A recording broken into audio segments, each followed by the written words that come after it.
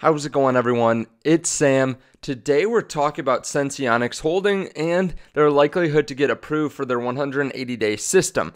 I also want to talk about some catalysts going for them in the next couple weeks. So, if you're new to the channel, my name's Sam. I talk about penny stocks, I talk about growth stocks, dividend stocks, whatever we think is going to do well. And we've actually done really well recently. So we bought into SENS. If you don't know about Senseonics, we bought in at $1.70, doubled our position when it went down to $1.50, and then we've been sitting on it since then. And you can just take a look at the Fidelity portfolio here. We're up about 160%. Now, this is all relative, right? So I threw in a certain amount. You might have thrown in a lot more or a lot less, but we've been doing well on other stocks too. You can see some of them down the line. This portfolio has only been open for about 2 months. So we're going to take a look at SENS again. I want to give a shout out to another YouTuber that actually found some of this information out because, it's really helpful to be able to use other people's information and be able to bounce ideas off each other. That's one of the great things about the YouTube space in general is you get a lot of different points of view. But if you guys like this, if you don't mind hitting the like button for me before we get started, I really appreciate that. Please hit subscribe too if you haven't done that already. Maybe share it to someone else that that likes growth stocks or penny stocks or just dividend stocks or, anything in between, any kind of investing. Definitely share the link if you guys don't mind. Also, there is a link down there to Patreon. Definitely check that out down below if you want to get news a little bit faster, if you want to see exactly what I'm buying and selling in real time. So right after I do it, I go into the Patreon and the Discord and I send out a message giving a little explanation for what I'm doing. Also, there's a link down there to WeBull. If you want some free stocks, you can deposit $100. So definitely check that out down there too. Now, again, like I said, we're up a good amount on SENS. I've been doing a handful of videos on it. You can see that I've made 4 or 5 videos on it. I've done comparisons between this and the next closest continuous glucose monitoring system.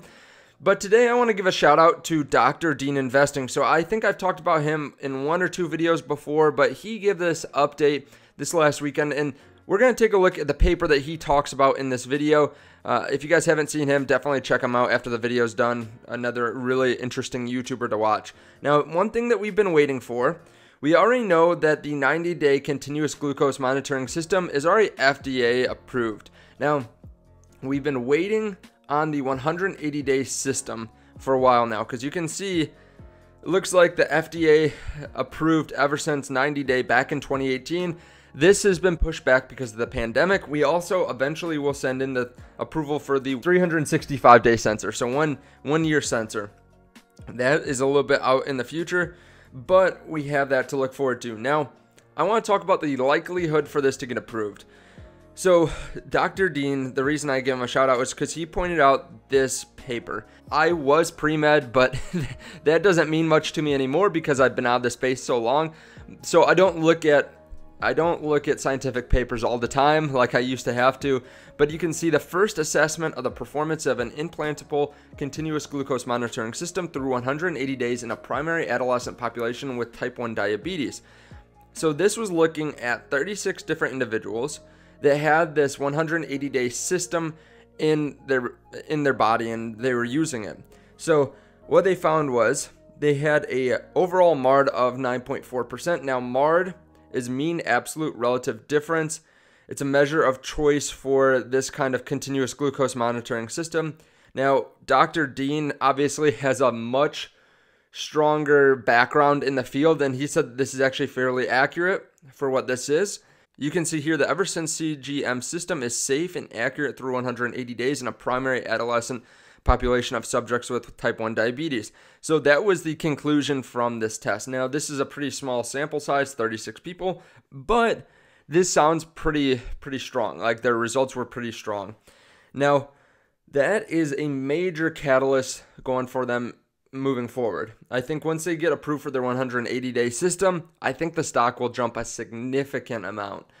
Now, a couple other catalysts that we have in the short term. First of all, we have this healthcare conference that they're going to participate in a week from this Thursday. So February 25, they're going to participate in this SVB Leerink Global Healthcare Conference. Now, what they present, I'm not exactly sure. I'm not sure. I don't think they've really explained what's going to happen or what they're going to be talking about, but it could be a potential catalyst. We saw that with BNGO when they announced, or when they actually went through their conferences and they blew up that week. We had a lot of big price movements because of some different information that they presented. You know, you never know what's going to come out of here because there are a lot of eyes on it. A lot of people are paying attention.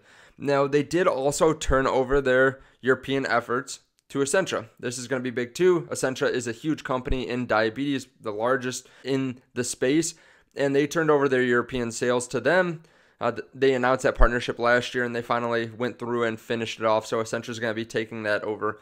Now, the other thing that just happened recently, which is just something to keep in mind, they have a very strong cash position.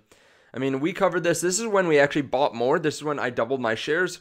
I personally was really excited when they announced this. They needed cash. They announced a $50 million deal.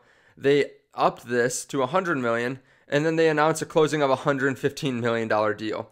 So this was at a little bit of a discount to what they're trading at now. You can see it was less than half the price, but they were able to get a very significant amount of money for what they need going forward. So they do have a lot of runway. Those are some of the catalysts that are coming up for this company. Keep in mind, this is still only a $1.5 billion company. So diabetes patients in general, there are a ton of them. It's a very big market, and if they are able to get this 180-day system, I think this is going to send the stock price up massively. Let me know what you guys think about this. Let me know if you guys like these updates on SENS. I plan on doing more of these in the future because I really do like the stock. So many people have been asking me what price I'll sell out at. Like once it hits $5, will I sell out? Once it hits $6. I'm not looking for short-term gains necessarily in this. I mean, I would love them, but I think this could be a really good stock to hold for the long term. I think this one is in a growing industry. I mean, when you look at the US population in general, when you look at the world population, we're becoming more obese, right? You're in a company that can actually do a lot of good. I don't really want to try to sell in and out of this one. I think this one is a good one to hold for the long term, and I realize there could be pullbacks. We're in the green a lot on this one. Obviously, we're up 160%, which always helps because you have a lot more cushion before you go negative. But this is one that I want to hold for the long term, and I don't want to be worried about the day-to-day fluctuation, but I do want to see if there is a good buying in price. So yeah, I'm going to be paying attention to it, but I'm not going to be paying attention to, try to sell out real quick and then buy back in or anything like that. I might just be buying more shares eventually down the line if there is some kind of pullback. Let me know what stock I should be looking at today because, the market is closed today. So what should I be researching that I have not talked about on the channel? I appreciate that, guys. Thank you very much. And if you guys want to see the Patreon or check out WeBull and get some free stocks, definitely check that out down below. Thank you, and I'll see you in the next video. Bye.